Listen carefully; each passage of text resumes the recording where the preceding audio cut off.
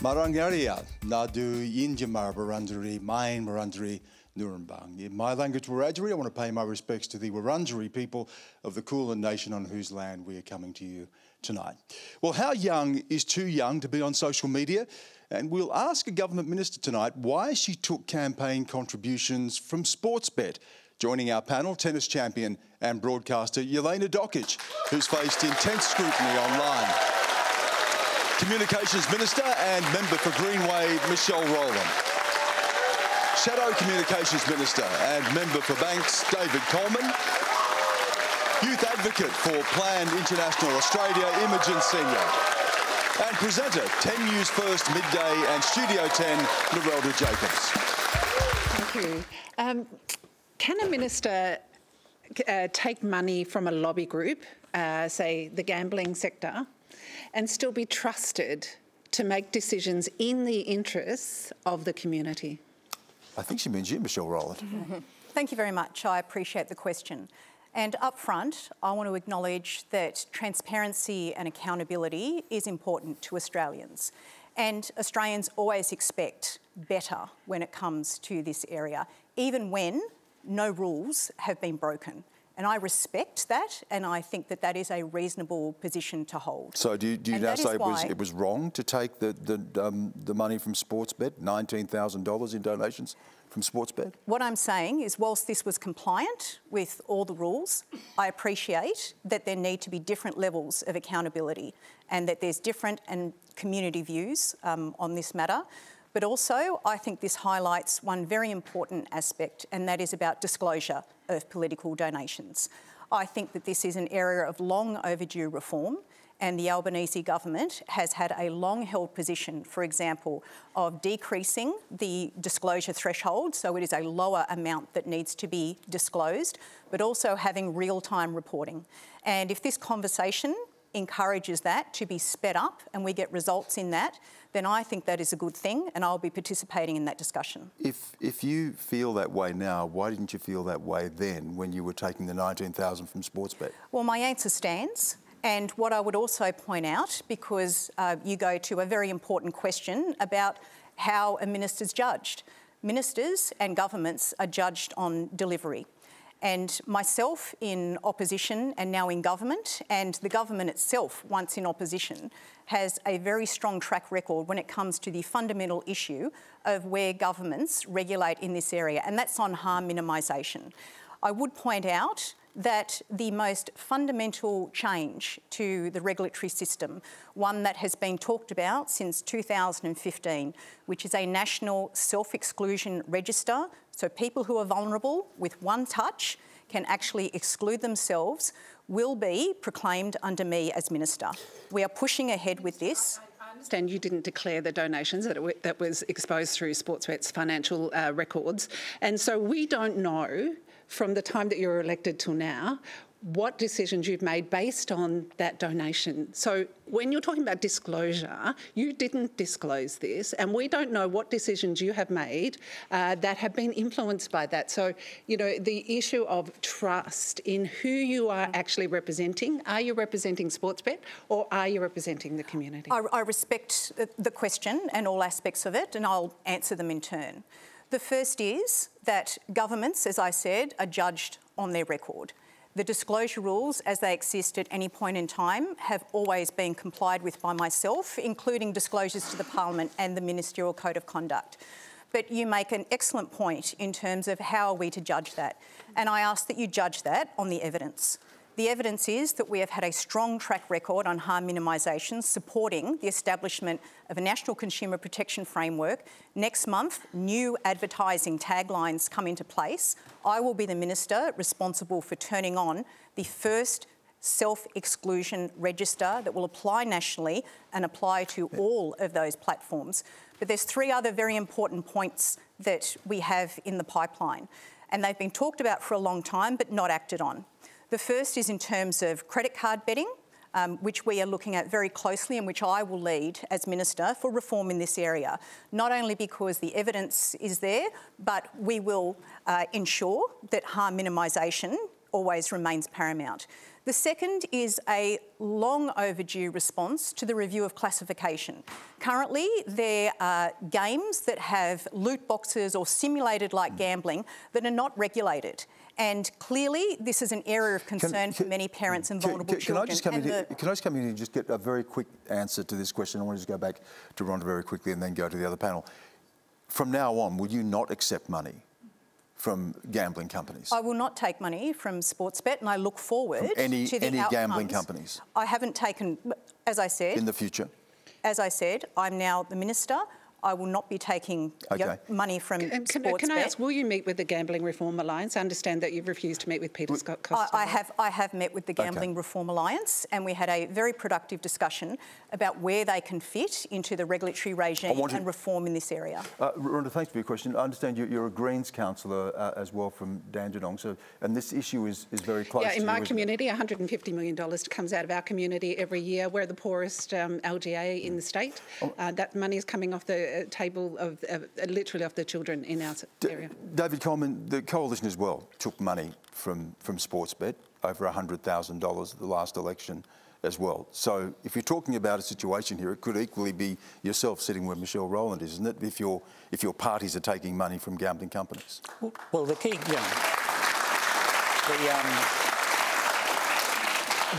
the key issue, Stan, is that everyone's got to comply with the rules, and there are very detailed rules around disclosure, around funding for the political parties, and ministerial disclosures, as the Minister mentioned. But that's not what we're talking about tonight. We're talking about here potentially being compromised by big gambling that are putting money into political companies. Are you prepared to say right now, as Michelle Rowland said tonight, that you wouldn't be taking any future funds from gambling companies? Well, look, Stan, I mean, we follow the rules. There's a review, actually, of the donation rules happening right now under the Joint Standing Committee on Electoral Matters. So you'd be happy taking money from Sportsbet? Well, Stan, I think what we should do is allow that committee to do its reviews, and it'll come back and make recommendations. And the government, just to be clear, Stan, the government hasn't changed the laws. The Minister's made a statement just here, but the laws are exactly the same today as they were yesterday. So the Minister's basically saying that something that wasn't okay a few weeks ago for her that was okay a few weeks ago is not okay today.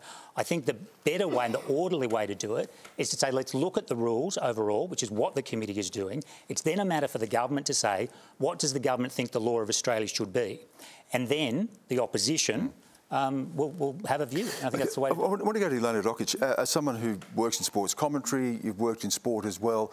Are you concerned about the increasing influence of sports gambling online companies, particularly the advertising of sports gambling as well? Look, it's been something that we've talked about in tennis as well now for a couple of years, and especially in the last few years, there's been a lot. And I think for me, companies perhaps working with the governing bodies to help with players and with sports people as well, because there's been a lot. Players have, thrown matches and a lot has happened, and we've had actually quite a few players where they've gotten life bans, where they can't ever be in tennis again, not even work in tennis, and we've had that happen quite a bit over the last 5 years, and the governing bodies in tennis have done a lot to help players as well, because it's gotten to a point where, there's been life threats if you don't do certain things and if you don't, perform the way that they want you to, and it got really messy and it got really dangerous. So I think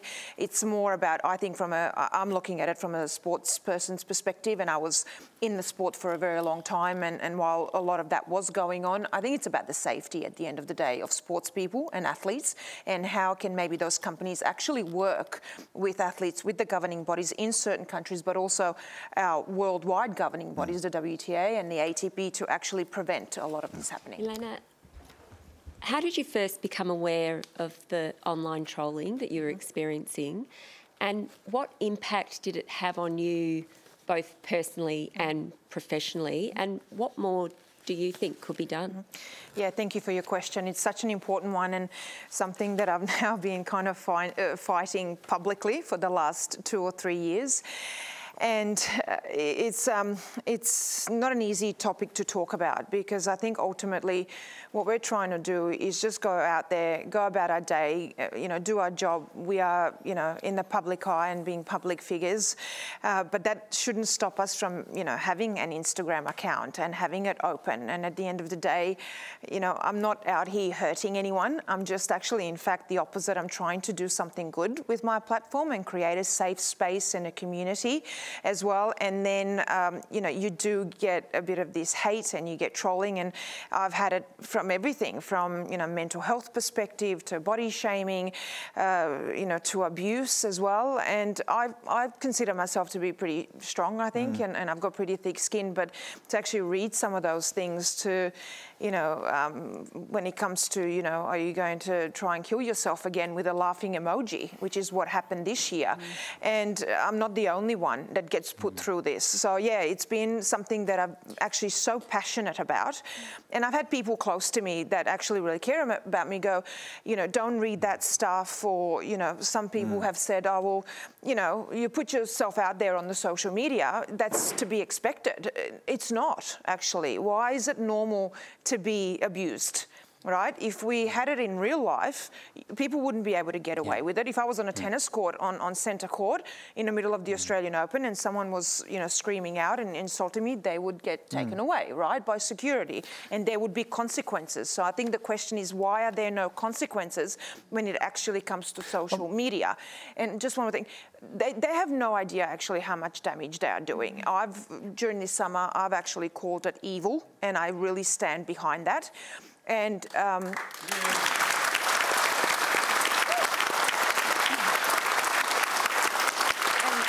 why I say that is because actually people's lives are at stake. You have no idea how many people I had just walking through the grounds at the Australian Open, going to, my next match to commentate and do my work, come to me and say, or even write to me actually on social media and say, thank you so much for actually tackling this, because, my brother took his life 24 hours ago and we were at his funeral.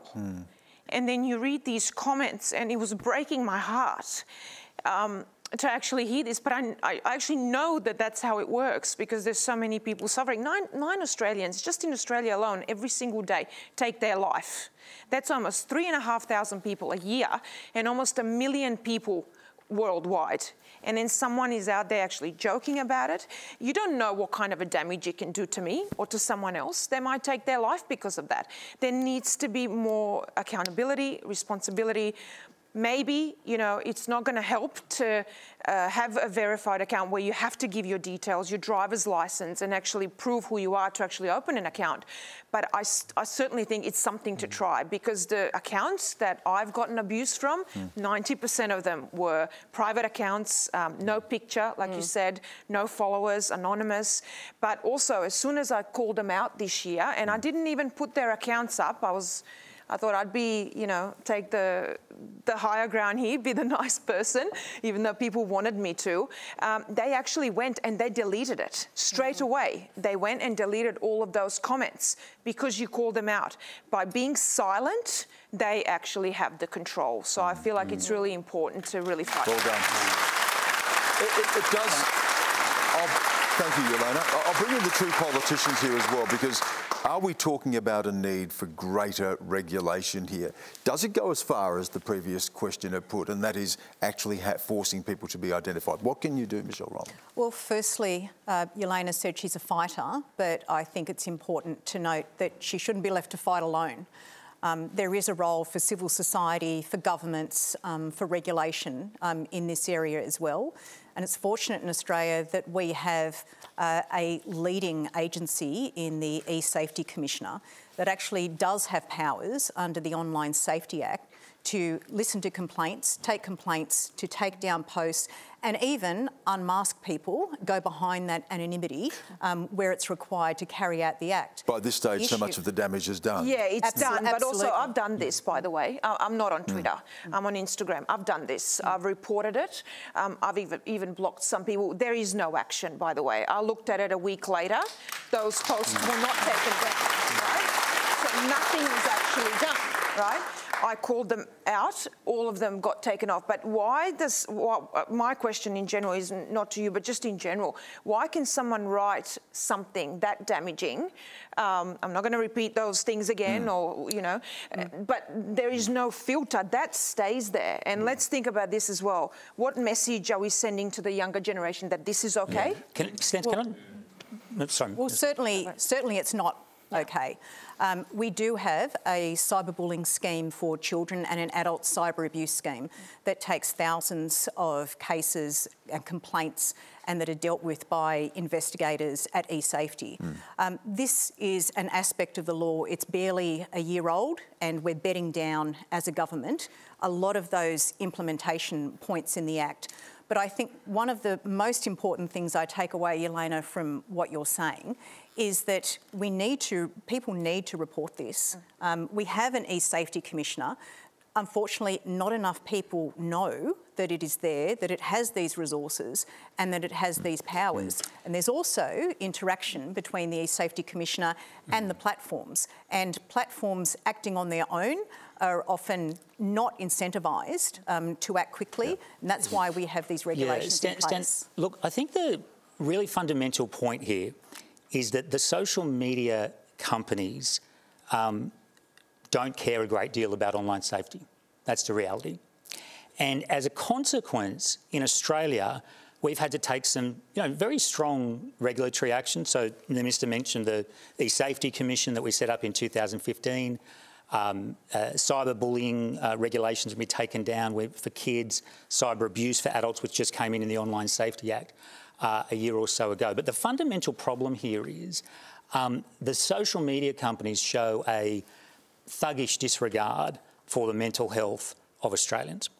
And so what that means is, as a government, you need to lean forward. And the social media companies are you had a long time in government to lean forward. And we did, Stan, and we did. I mean, the eSafety Commissioner, there is nothing else in the world like the eSafety Commissioner. And of course, and to Jelena's point, is every single awful thing that happens online removed? No, of course not. No one's suggesting that. We'd love to get to that point. But the eSafety Commissioner has clearly been very valuable. But I think the really important point here, Stan, is that the social media companies are very sophisticated. They're very smart. They're very good at sort of moving the ball down and coming up with plausible sounding reasons as to why not much should happen. And that's why regulatory action is important. There's some other things that we should talk about. We did ask some of those companies to appear tonight, but they're not here, perhaps another time. Can I just put a quick question to Narelda and Imogen as well? It's something that occurs to me. I hear it from other people as well. Why stay on it? Because it's a beautiful place. It is actually a beautiful place. Instagram is a beautiful place. You still get some nasty messages on Instagram. And, here I am on Valentine's Day with love in my heart, mostly for myself. And then there's someone who's tagged me in a comment, burn in hell, hell is waiting, And so I felt really sad after reading that because, it's Valentine's Day. But, it's, for the most part, Instagram is a really beautiful place. It's an empowering place. Twitter? It's where I started out with social media and in a big way, sharing all of myself, giving so much of myself, like you do as well, Jelena. You've created a safe space for people to come and feel empowered and supported, and you find a community there. Yeah, and I don't think when you go, well, why stay on it? Why should we succumb to people that are doing something that is so not okay? Something that is and Imogen, it is a community, isn't it, too? Yeah, and I think there are amazing things that social media is able to offer us. I think I find incredible resources around queer history and queer education that I wouldn't have access to otherwise. I think I have amazing communities of political opinions, of mutual aid that I'm able to access, and I think that's incredible. And asking women just to log off, which is one of the most popular comments I've seen when we're talking about this, on Twitter especially, is asking women to remove themselves from another aspect of public life. Yeah, and especially I think that comment mainly goes to also people in a public eye or that have a platform. It's like, well, you are in the media, you kind of have to expect that. But no, why? No, you don't. Why do you have to expect it if you are, you know, it doesn't just go for us, much more famous people than us and singers and athletes in the world. Why is that normal? Because you are in the public eye, that it's normal to be abused. I actually really, try to use We're going to, I actually really try to use mine for something good. People come, and especially women, to maybe get a bit of motivation, help. I've gotten it from other people as well. So why can't we create this beautiful community and safe space, which is what a lot of us are trying to do, without actually being abused? Well, tonight's discussion has raised any issues for you or anyone you know. Of course, you can contact Lifeline, Kids Helpline or 13 Yarn. You can see the numbers there on your screen. This is a question to David Coleman. Your party's leader infamously walked out of the Parliament during the apology to Indigenous peoples in 2008. And currently the Federal Liberal Party seems to be deliberately playing a dead hand when it comes to the vote to the voice to Parliament. Now, it might seem like this is a clever strategy in the party room, David, but to the rest of us out here in the real world, we see it for what it is. It's just a lack of moral courage and a willingness to play political games at the expense of our nation. And the question I have for you is, when would you and your colleagues realise that there are some issues so important to our nation that doing nothing is never an option?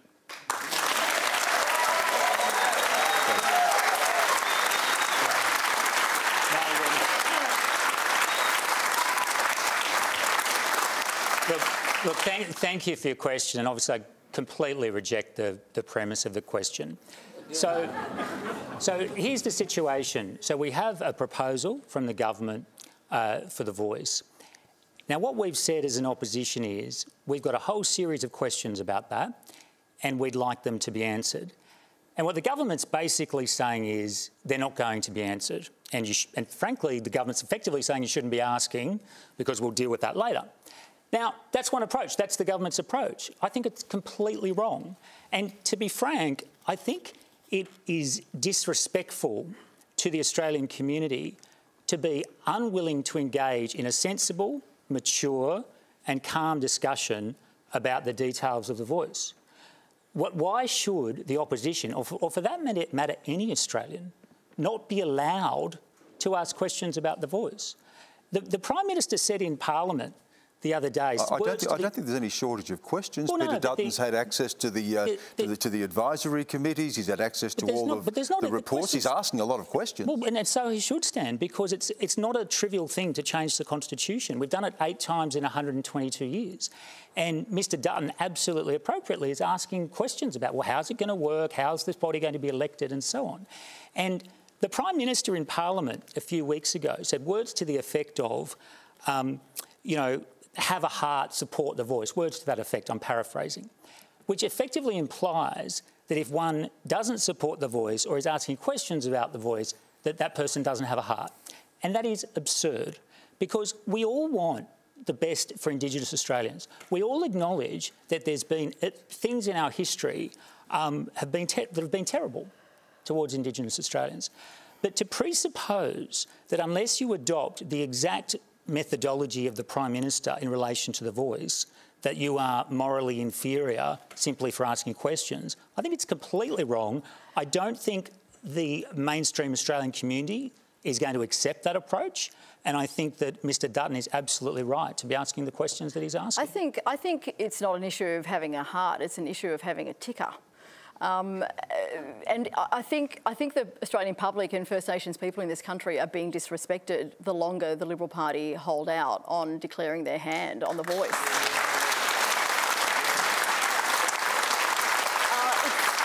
It's one thing for Peter Dutton to come out and apologise for not being there for the national apology because he recognised that he was on the wrong side of history at that time. What is he going to say the day after the referendum when the Australian public overwhelmingly support First Nations people wanting to have a voice in Parliament? Where do you sit, David? Do you support the voice or not?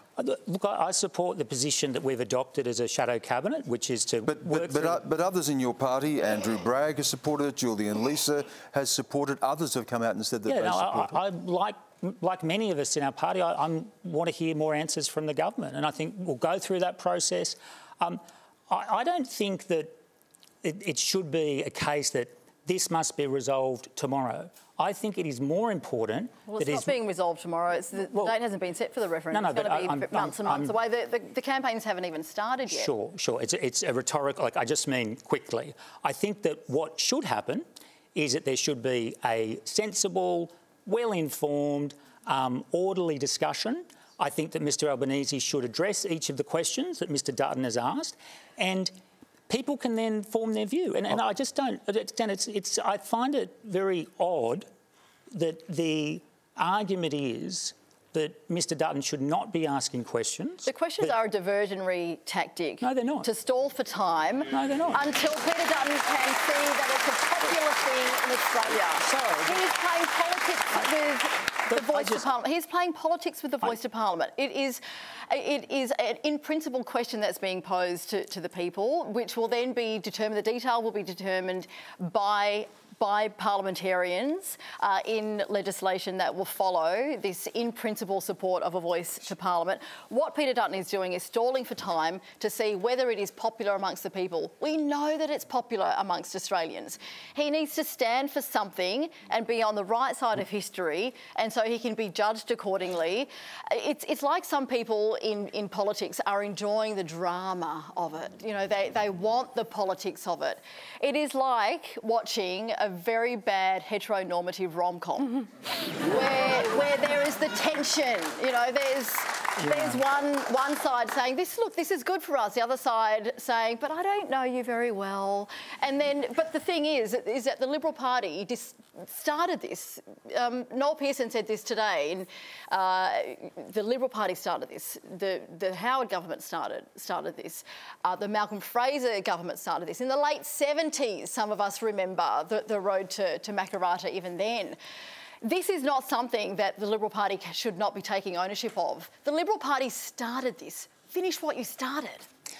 Just really quickly, David, just really quickly, because we do have a final question to finish on. Would you support a conscience vote when it came to it, rather than being bound to any party? We'll work through that in shadow cabinet of the party room, and I'm not going to preempt that process. Stan, my question's a simple one. It's initially directed towards you, actually. Why do we only, or mainly speak English in Australia? Why aren't we all taught to speak our local Indigenous language too? Thank you very much. Narelda?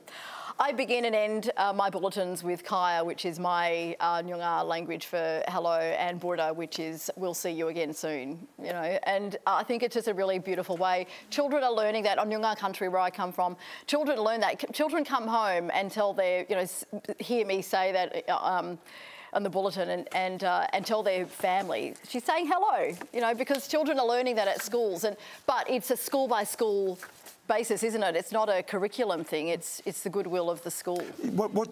Yeah, I think. Look, I know that we've got politics here, and I'm not from that, and I certainly don't know anything about it. I think I come from a bit of a different space where I'm naive, but I just want everyone to get along. And I was a refugee twice. I know what things like this can cause.